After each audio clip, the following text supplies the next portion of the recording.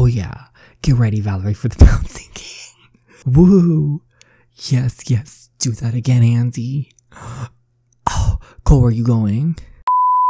Today we are back with the next part of Beating the Bad Boy on the episode app. If you have not seen the last one, I'll have a little link around here somewhere, but prom finally happens, and we had this whole undersea theme, and it was looking to be a disaster. Our mom was chaperoning it. Our crush/frenemy's mom was also chaperoning it, who, mind you, our moms are rivals. They came in, they got drunk. It was a hot mess. They were making a fool out of themselves. They were going up on stage thinking they won the crown for the prom queen or whatever the undersea monarch as they called it. And they got escorted out. Drama, drama, drama. But luckily, we on the other hand won. And now after, we are going to the after prom party with the hotel room. So what's gonna happen? But we're gonna find out. But I hope you guys are excited. Please go follow the amazing author Sandra. Her Instagram is linked in the description box down below. Without further ado, let's start the drama. Congratulations, Valerie. Oh, roll your eyes, Vicky. That crown should have been mine. Vicky, it was not gonna happen. Not with that nasty personality you have. Work that crown, girl. Draco High, please help me give a passionate cheer to this year's Undersea Monarchs. Valerie Lawrence. That's my bestie. Oh, give a little clap for Miss Valerie and Cole Rivers. Okay, so everyone's Cole looks so sexy with a crown. Oh, we're not denying it. Oh, the way she's so angry. Stay mad. What a passionate cheer for the two of you. As in tradition of Draco High, our two Undersea Monarchs shall now lead us in a royal dance. What? She's like, a dance? It would be my honor, Valerie. Can we not dance? What? Girl. Sorry, I have to use the wrist.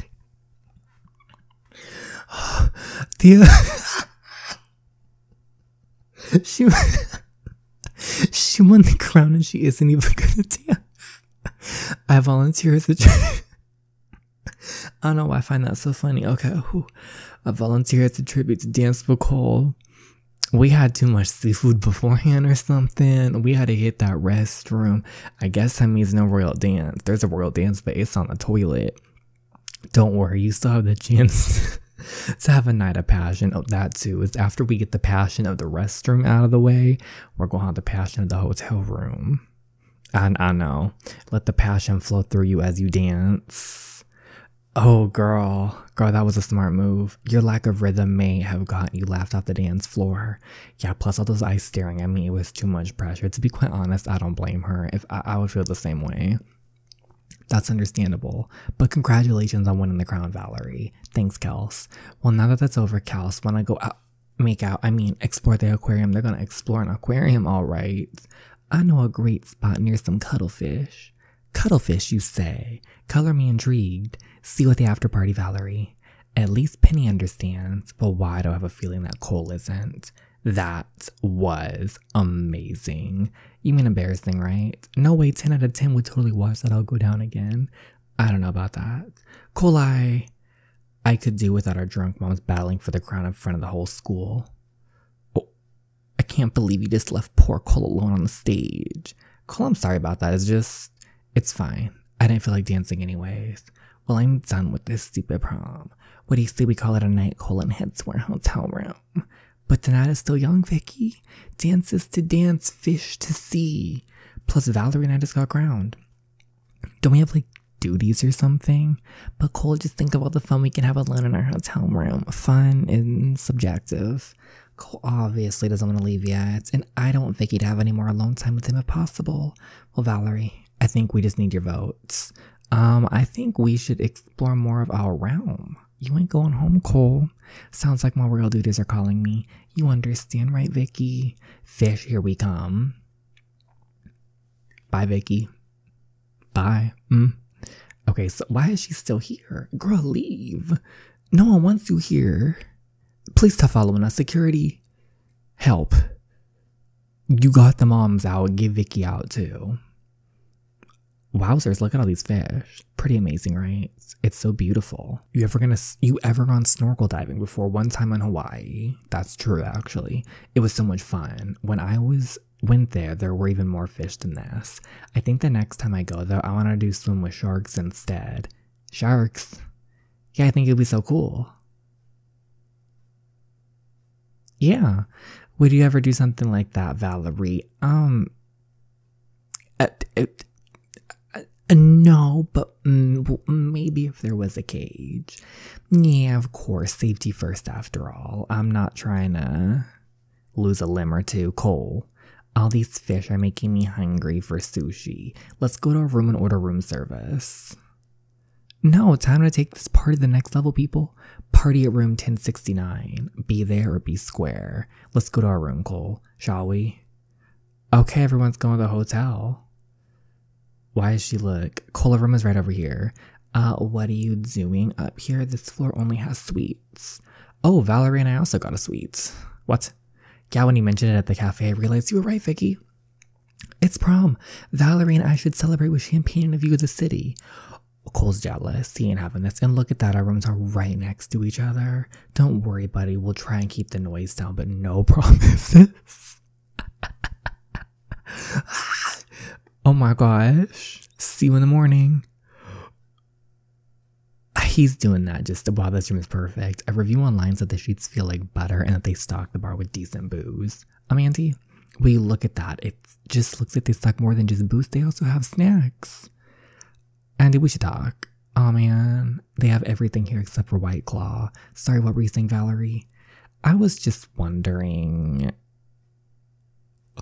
We have a room, should we, get it? Honestly, start the drama. Valerie and Flower, but I thought... I'm not really into you like that. Oh god, I was worried for a moment. Guess I was just confused since you got this room and we had so much fun at prom together. Oh, you're great, Valerie. Plus, I now get to say I was the escort of our school's royalty, but bringing you to prom just helped with my endgame plans. Endgame? Yep, and right now the ball's in my court. F yeah, mini pretzels. What is this game? I wonder if he's trying to get Vicky. I want to work Cole and Vicky or two, or unless he's just trying to set me and Cole up, which it could be the thing. This is so glamorous, isn't it, Cole? I can't believe we have a room right next to those two. Best not to think about it. Or that crown that cat poop loving Valerie stole from me. You're probably right. Cat poop. Valerie uses it as a face mask. I'm surprised you can't smell it. Valerie doesn't even have a cat. I guess she must order it special then. How about we open some bubbly?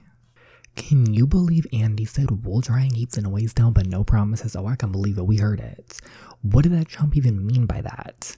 Well, if I had to guess, Andy was daring to see who could be the loudest tonight. What do you say we should? No, you mean the crown. I think I should wear it. Okay, Sailor Moon. Over here just transforming with her dress. I look good with the crown. Loudest, you don't think Andy and Valerie are gonna do it? Honestly, all I'm thinking about right now, Cole, is the two of us slipping into something more comfortable. Wait a minute, did you hear that? Hear what? Is he gonna go eavesdrop and listen? Cole? Is that the bed squeaking? No, this is... Instead of thinking about Cole with evil Vicky, I'm just gonna enjoy myself. I definitely need to get on this action. Oh yeah, get ready, Valerie, for the bouncing king. Please, I'm the monarch of not only the sleep, but of bouncing too. Woo! Yes, do that again, Andy. Oh, Cole, where are you going? Like this. Perfect. Andy, what the hell are you doing? Cole, what are you doing barging in here? Andy, get out of here. Valerie and I need to talk. Well, what if I don't want Andy to leave? Alright, Cole, I'll leave. Are you kidding me? No worries, Valerie. After all, it's almost about time for my end game. Okay. What the hell, Cole? Why did you kick Andy out of my room? You're right, I had no right to ruin your prom night. Then go back to your own prom date, Vicky. I would go back and be with Vicky, but for some reason I can't stop thinking about you. Wait now. You can't stop thinking about me. Don't act surprised. Do you remember detention? Do you remember the car ride home? Do you remember all little flirty moments? Valerie, don't act like you don't know. Yes, I know I have no reason to be and that it isn't a healthy trait, but what? The thought of you and Andy alone in this room, it just made me so jealous. You were jealous. It was driving me crazy. Vicky just kept on talking and I couldn't even pretend to be interested in what she was saying. That's not hard to do. Because all I could think about was you. How I wished I was in the room next door with you instead of Andy. Oh, we're getting a lot of things admitted right now. Valerie, you can't deny that I'm the only one who feels this way.